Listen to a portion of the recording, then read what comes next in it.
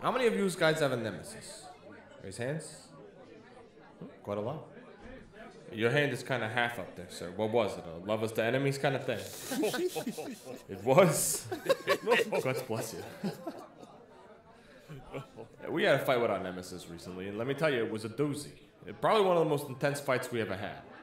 And then, right as we go to cut his head off, he uses his last couple of spell slots to teleport away. Yeah. Worst part is that one of his cronies baited our wizard into using his counterspell already, so we couldn't even do anything about it. Hate that shit, man.